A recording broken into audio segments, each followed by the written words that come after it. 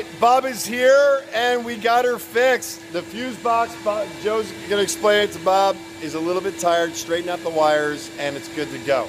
Fuse box is definitely gonna be something in the future Bob's gonna want to deal with, but we were able to get it working for him on his road trip back. Remember, it's an old car, guys. So here she is. I'm gonna turn it around, the last view of her before she heads out to Michigan. And she's looking quite beautiful, I'm proud. And here she is in all of her glory. Bob, I know you haven't driven her yet, but are you still happy? I'm not going to talk about it yet. You're not going to talk about it yet? No. You're going to wait? I'm going to wait till I get home. That way, I don't have to tell a lie. All right, hey, and I don't want you to lie. I want you to tell me when you're happy. And there she is, heading out in all of her glory.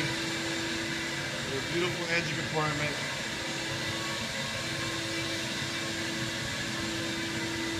And I'm quite proud of this project. It's been an adventure, and it's hard to believe that this was dark green, unrestored when I first started out. I had this the first 6 months of our business, and she's about to head out.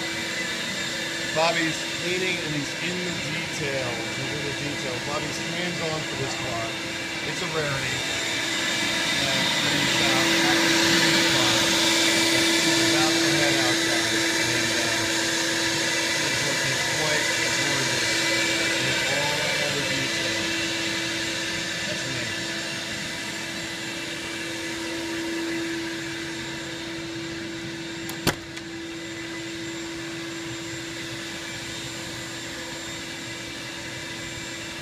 Tilt-away wheel, all new vinyl, doors.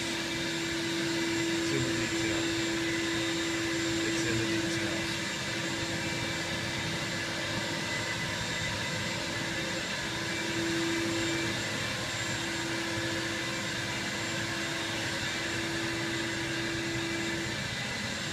As this 69 heads away,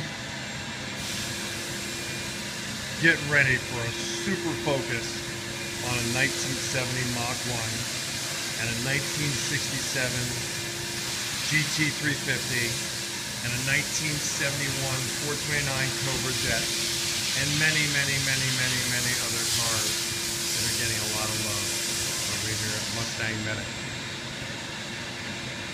It's a good day.